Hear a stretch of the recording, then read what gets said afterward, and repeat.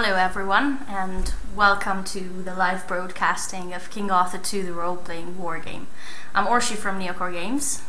And I'm Linda from NeocoreGames. Yes, and today we're going to show you a segment of the main campaign of King Arthur II, the role-playing wargame.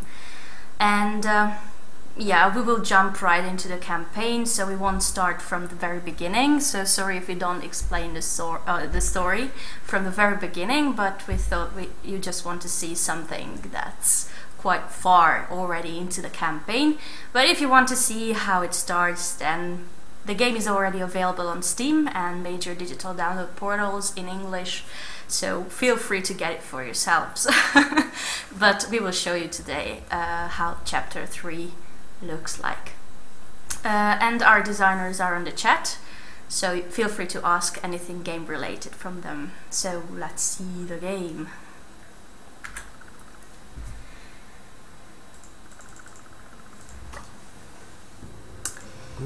Greetings, So setting the sound, and then we can load our save.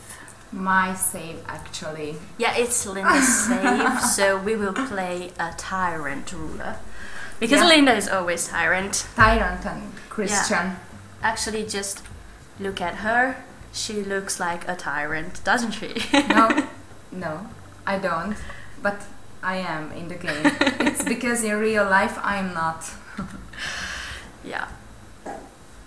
So this is the campaign map of King Arthur II, the role-playing wargame. So just a few sentences about the game. It has a turn-based campaign map that is divided into provinces that you can capture, and it has huge real-time battles with masses clashing with each other, and it has lots of RPG elements everywhere, quests and heroes and units leveling up, carrying artifacts, and so on and so on, but you will see now, of course. So, as I said, we're quite far into the campaign already. Objectives, please. Yeah, so we have already completed Chapter 1 and Chapter 2, and right now we're doing Chapter 3.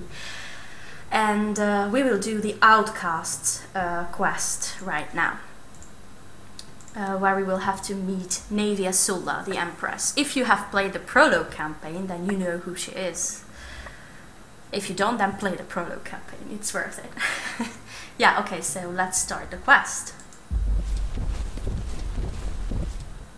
The noble Naevia Sulla, the wife of the self-proclaimed emperor who rules the former Roman province of Iberacum, called King Arthur or his lawful heir to negotiate. The envoy assures you that the matter is very urgent, so you set off for the forests outside Sherwood to get to the camp of Naevia. It takes time for you to find the camp in the dense wilderness. The camp is substantially bigger than you'd expected, and looks like a large hideout for refugees. There are several thousand tired and weary people there, but the mood is peaceful. The Empress waits for you in her pavilion, sitting behind a makeshift table. She's wearing a Roman dress, and her face is covered by a veil, which muffles her voice. She greets you in a friendly way, offers you a cup of wine, then asks about your journey. I haven't drunk wine for an eternity, She tells you bitterly. I know I should share the wine with you to assure you it is not poisoned, but since I am unable to do so, I shall not take offense if you decline my gesture of hospitality.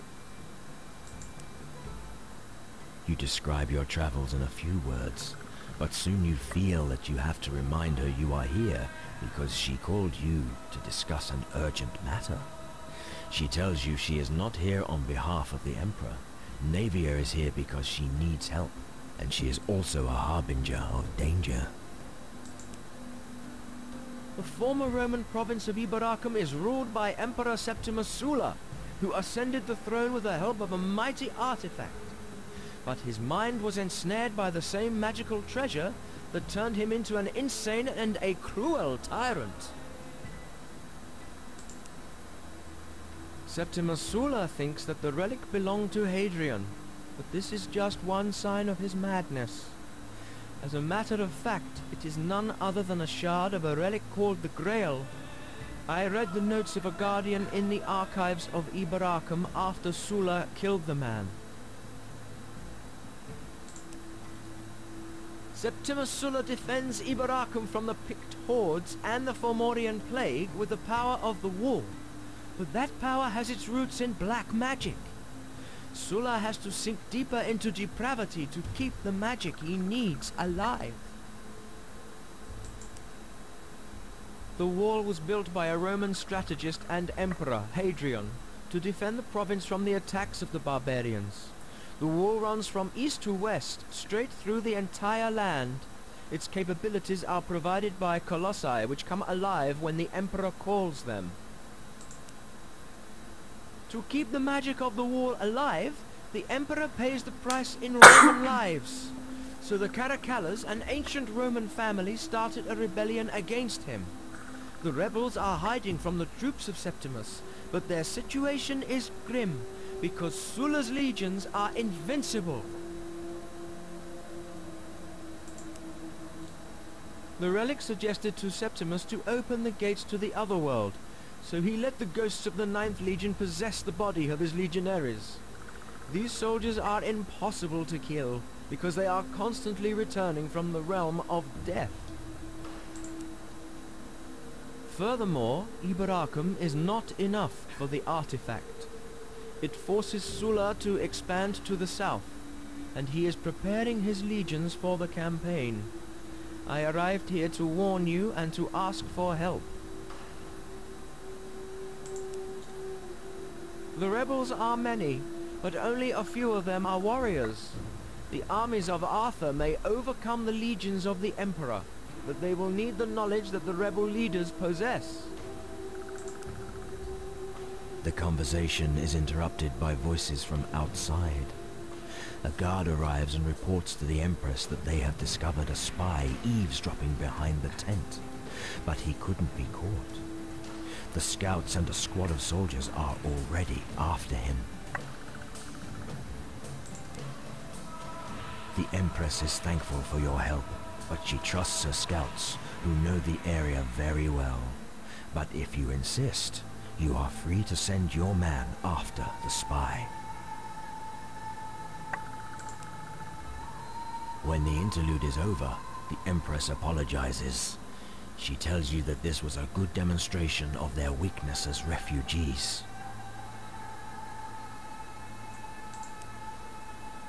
The rebels are many, but only a few of them are warriors. The armies of Arthur may overcome the legions of the Emperor, but they will need the knowledge that the rebel leaders possess. And these represent that these are morality decisions. For that you will get morality points and unlock new bonuses. And as we're playing a tyrant ruler now, we shall make tyrant decisions. So we always want to get something out of it. So we want to get benefits if we do something for anyone. So what will my king gain from this war? Then I place my people at the mercy of King Arthur, and offer him the treasure saved from Rome.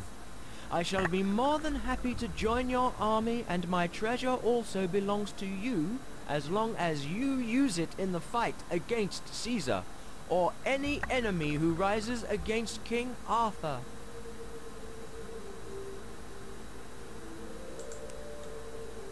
The Empress sweeps the veil from her face, and you suddenly realize she is a ghost. My husband woke me up from the dead in his insanity after I died. As an eternal being, I know the ways of magic, and fighting is not unknown to me either. After I returned as a ghost, and I realized my husband was insane, I tried to leave this world, but I was forced to come back from death by an unknown force, just like the Ghost Legionaries. The Ghost Legions, like the Wall and the Relic, are also the tokens of his power.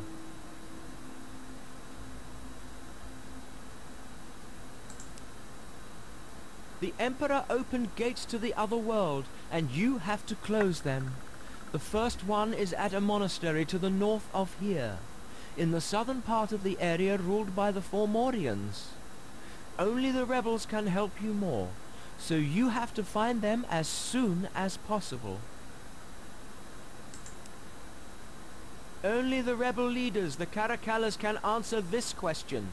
You have to find them as soon as possible. The Empress steps closer to the bundle of maps on the table, pulls out an enormous scroll, and unrolls it in front of you. No one knows their exact whereabouts. I only know that they are at the seashore west of Iberacum, in a province overrun by the Fomorians. I order my troops to get ready to go, and then I prepare my faithful ghost warriors to fight on our side.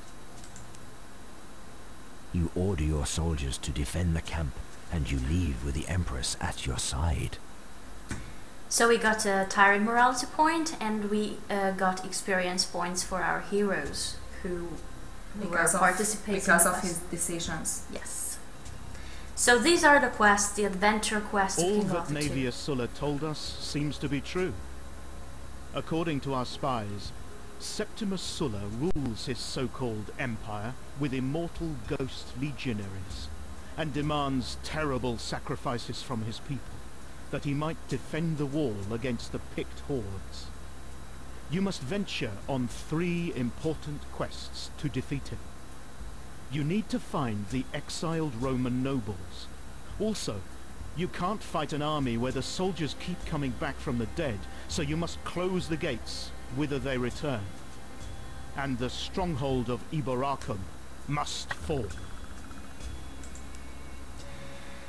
So now you know what we mean with interactive storytelling. So you are shaping the story, and the game tells you the story through these quests, and you can make decisions, and these decisions really have an effect on the gameplay, on the bonuses that you unlock. So if we take a look at the morality chart, you can see that now we have we are a Christian tyrant ruler right now, and we have points to Christian and tyrant, but we can also play a rightful king, and we can also follow the old faith. And actually this means that on 4 different playthroughs you can choose different ways, and then you will unlock different bonuses. So that is the morality chart, what we kept from the first game, only the content is different.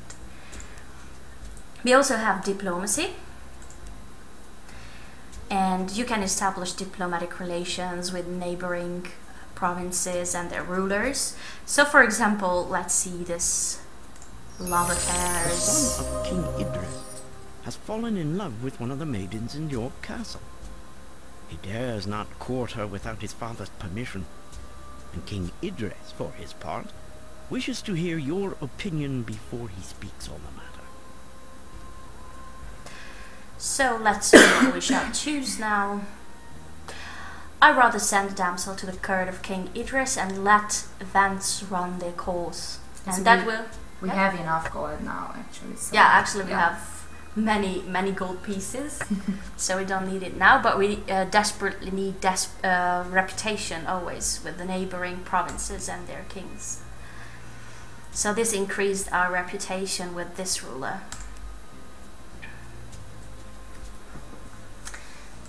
So there are many options in diplomacy. You can ask for help, you can send gifts to their birthday parties, and you can also make trade agreements and so on and so on. We unlocked a new quest, and it is called Nobles in Exile, because the Empress told us that we have to find the Caracalas to be able to defeat Septimus Sulla. If you want to know the story of Septimus Sulla, then I really recommend to try the prologue campaign, because that is entirely about his story, how he became what he is right now, how he became the enemy of King Arthur. Yeah, and it's a very interesting thing that in the prologue chapter Septimus Sulla is your main hero. Actually, you are Septimus Sulla, and now you are on the other side, and he's one of your main enemies. Yes, exactly. So we have a new hero. We talked to the Empress, Navia Sulla, and she joined us. She's a sage. Yeah, she's a sage, so she has many spells, for example, the Venomous Curse or Fireball. Yeah. And she can increase the basic magic shield that our army has, but more of that later in the battles. Yeah. But now we don't have place for Mrs. Sulla. Yeah, Mrs. Sulla, yes.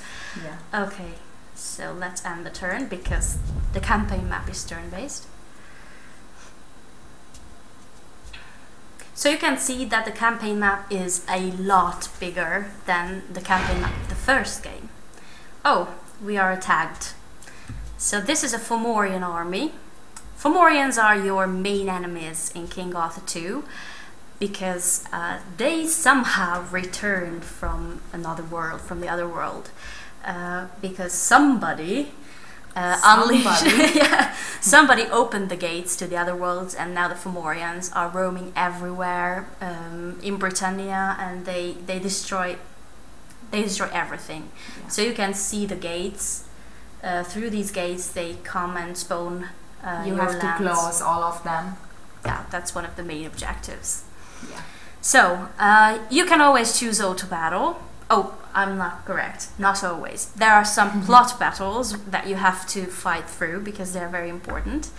We can also call them the boss battles because you are fighting against a very powerful enemy with a very powerful army, and that battles are very important regarding the story, so you will have to fight them through. But such battles that are not related to the main plot line, you can auto battle if you want, but of course it's a lot more fun if you do it yourself. So these are the Niederfangs, Creeper Hound, and Screech, and we have the Possessed units and the Giants. So let's start a battle. So as I said, we have real-time battles, huge real-time battles, and we have a new engine for King Arthur 2. And that means that it looks a lot better.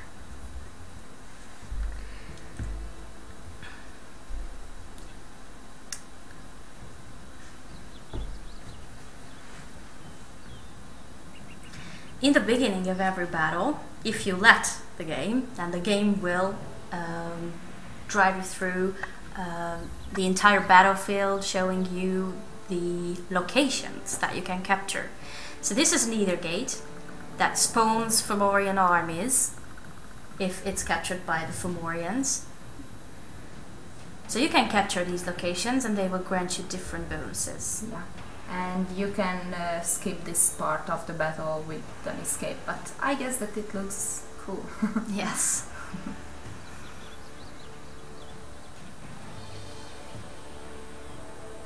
It's a typical Fomorian battlefield. Yeah, it's full of demonic spikes. And Yes. the weather is very demonic.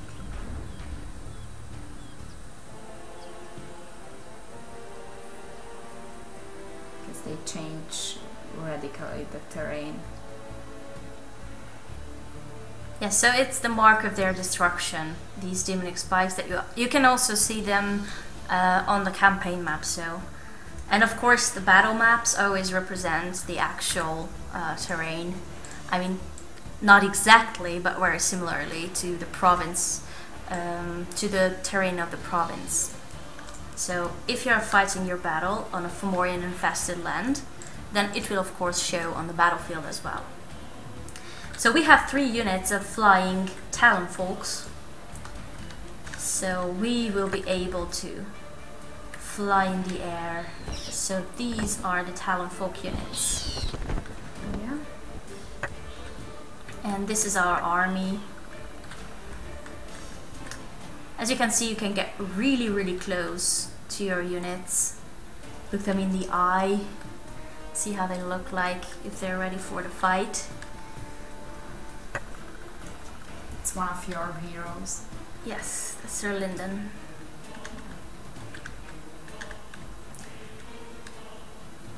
And that's And the the enemy enemy army. Yes.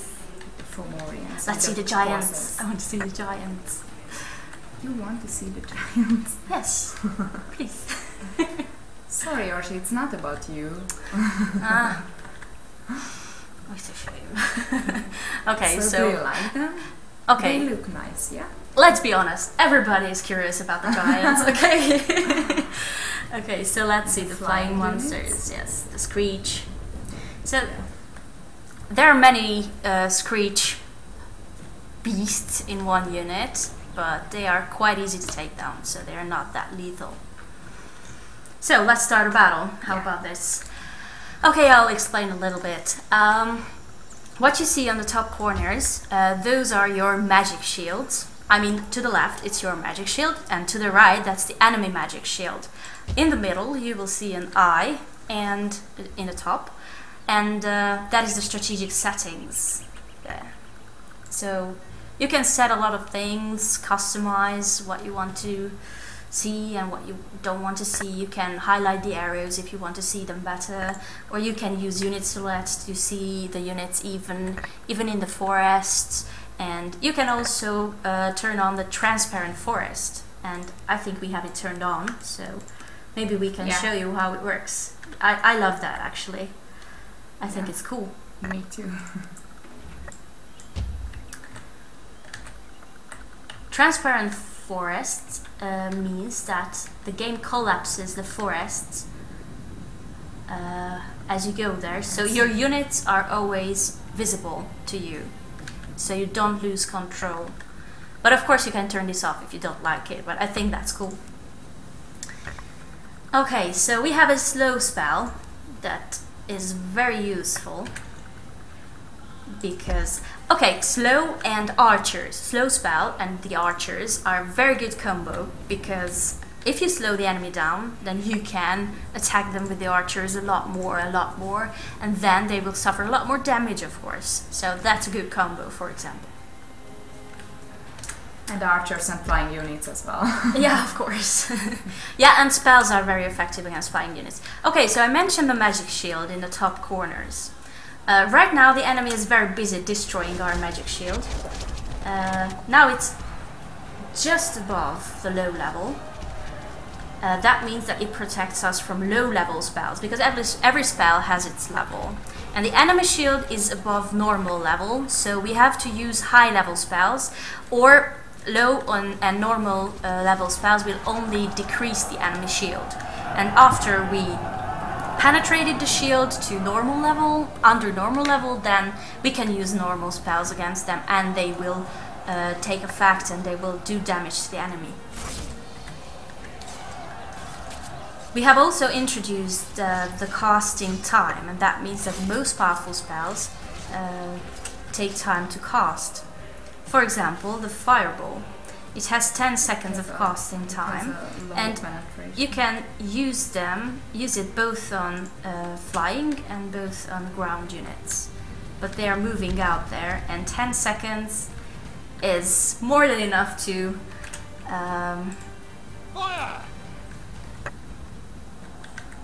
miss the enemy with the fireball. But with the flying monsters, they affect the units and not the territory. But on the ground, if you use it on the ground, then it has a territorial effect.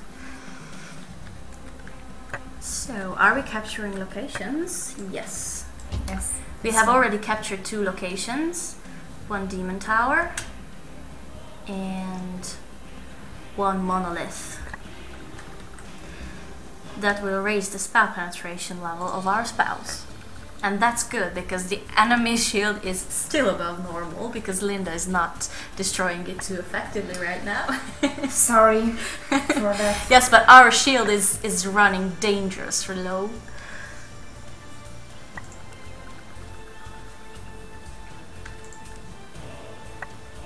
Oh, we have a blast as well. Yeah. What is this penetration level? It's normal.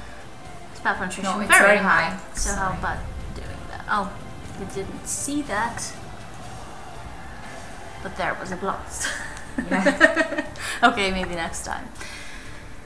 So to the left you will always get your notifications, so you will know what is happening on the battlefield even if you don't pay attention to every little detail, because all the spells that were cast, you will get a message on the left side, and you will get a message if the enemy hero is captured, and so on and so on. And of course you will get a notification if the enemy hero starts casting a spell that requires casting time.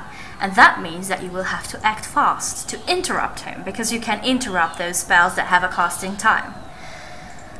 So you can do that with your flying units, with archers, or with different spells, so that don't have a casting time, of course.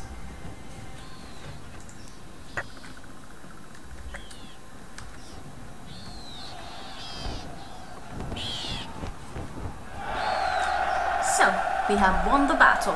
That was quick. Yeah.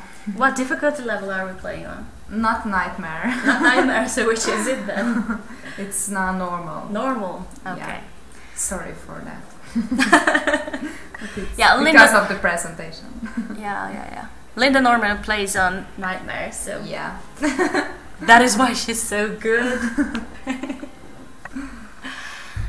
So this is the result of our big fight, and we have received an artifact. So as you see, after quests and battles, you will get sometimes gold, sometimes artifacts, and sometimes both. You can also forge new artifacts. I don't know if we have already captured an artifact forgeable. How I long to leave the glittering city and be on my way to find my master. I'm sure the council would be glad to play these ridiculous games with me for an eternity. But once they see that I have completed all their tasks, they must grant my wishes for a change. They have granted me permission to fight Nimue in a challenge of spirit and will. I am about to enter her fading tower, where I will make her beg before I allow her to give me my answers. So that was Morgana Le Fay. She is also a main hero, an army leading hero. Ready to serve. Yes, that's her. Yeah. And we will go for the Rampage of the Unseelie battle quest.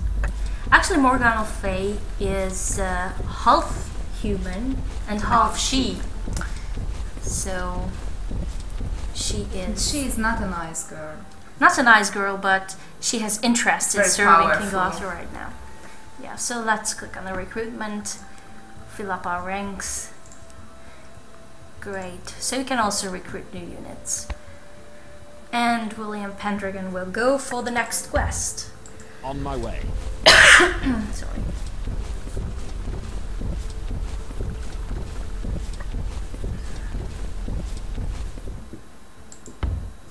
Oh yeah. On my He's way. out of his movement points. Oh yeah. Before we end the turn, Yeah. I would like to show everyone how you can arrange marriages, because that is what you can do in King Arthur 2 as well. And no, William Pendragon cannot be married, and only one. Sir Agravain is already married. So here comes the special funny thing. Yeah, our voice guy is a funny guy. So if you give a wife to one of your He's heroes, one of our bosses, so we couldn't do anything against this. yeah, We, no, the but I girls. think it's fun. So if you give a wife to one of your heroes, that is what happens. Let's. Ready to serve.